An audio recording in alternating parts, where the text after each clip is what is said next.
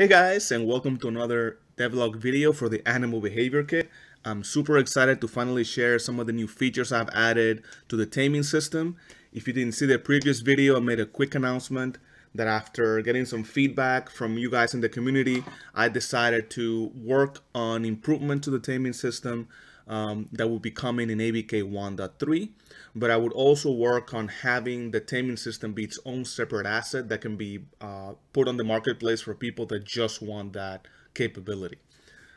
So to do that, I didn't just want to separate the current functionality. I took the opportunity to add some features that you guys have been asking previously, and some of the new features that I kind of thought it would be cool to add. So a lot of the work I've been doing this week has been separating the code to the ground base class in ABK, and the way I've done it is by using interfaces.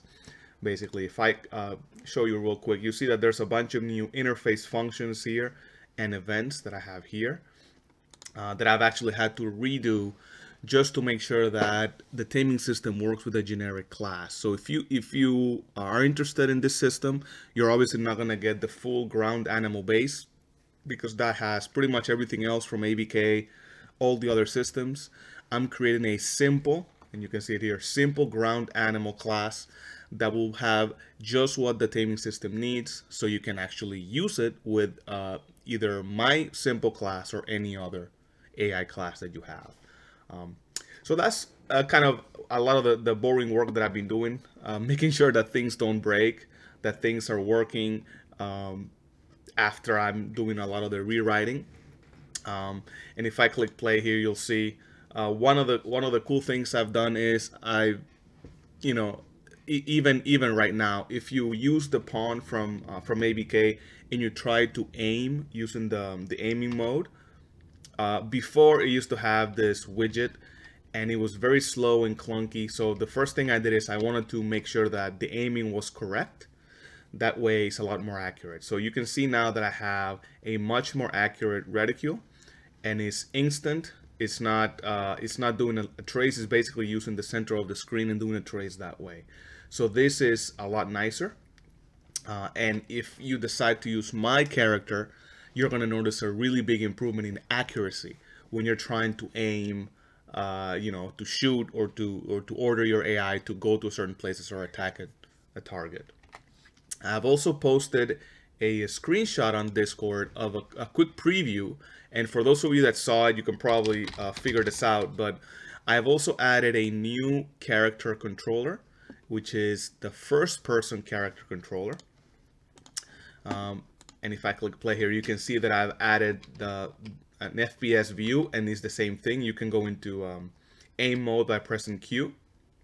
And the reason I did that is because I wanted to test, again, several improvements that I've made on how to migrate all of this functionality to a custom character. So usually you buy ABK and you want to combine it with other systems, something like the survival game kit, for example. You don't want to use my character blueprint. You want to use that system's blueprint. So up until now, it was a very cumbersome process where you had to copy a lot of code. And I made a video of it. It takes about an hour, but I was never too happy. So as I'm making improvements and cutting the time down, I've decided to add this additional controller. So now you have two examples. If you're doing an FPS, you can choose this character as your base and then copy the code from here. Or if you're doing a third-person game with third-person character, you can use the other one. So yeah. All right, so besides that, now let's go to the fun part. I've talked about kind of all the base stuff that I've done, but the fun part is all of the new abilities that I've added. And again, if you saw the screenshot, you would know what I'm talking about. So the first one I've added, if I'm gonna go ahead and tame this guy here, you'll see at the bottom right corner that there's two new commands in green and blue, right? So the green one I showed in the last video, you now have the ability to summon and dismiss your pet, and you can do that with multiple pets. And I have a basic system of saving the pets, so I can save one or more pets, and then when I go to the next level, I can actually reload them, right? Or even save them to disk, the way that I have it. The other command that I got some feedback from is fetch, is the number 6 that you see there. So the idea came from games like Far Cry. You know, some of you guys mentioned, hey, it would be really cool if my pet can get things for me. Like in Far Cry 5, if you have a dog, for example, the dog can go and get ammo for you or certain objects. And I thought that was a really cool ability. So what you see here is actually the ability to add a custom command.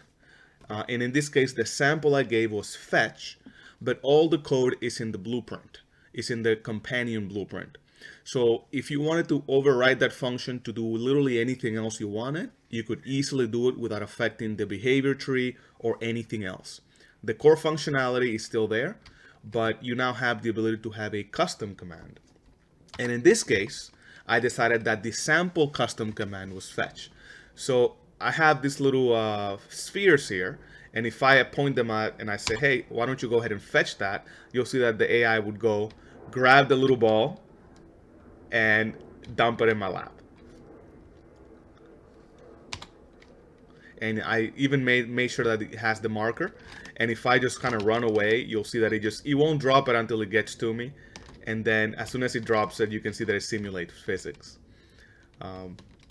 Another cool thing I did is, because it can get hard to aim precisely for small objects, what I do is I shoot a ray, and then wherever it hits, I do a sphere trace, and then look for objects with a certain tag. So you can't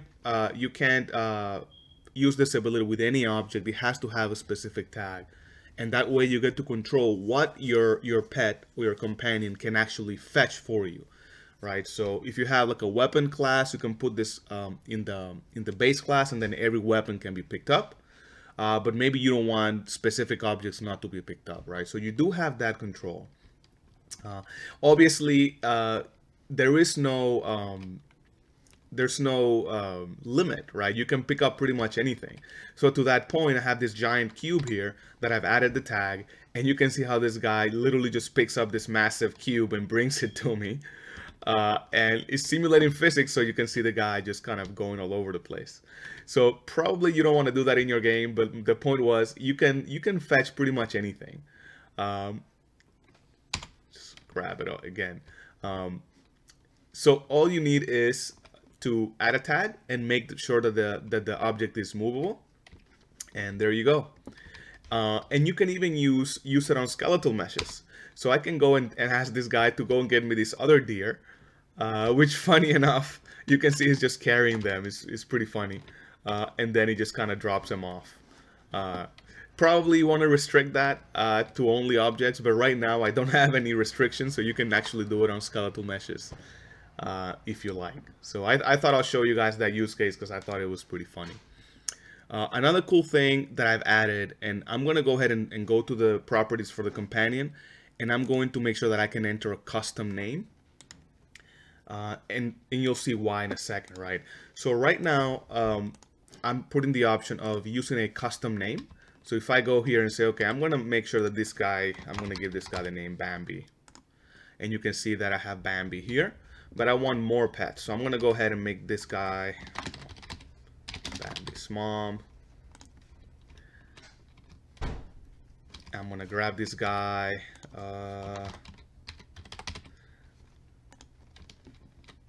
And I have these guys, and let's make sure that we have this guy, and let's, I don't know,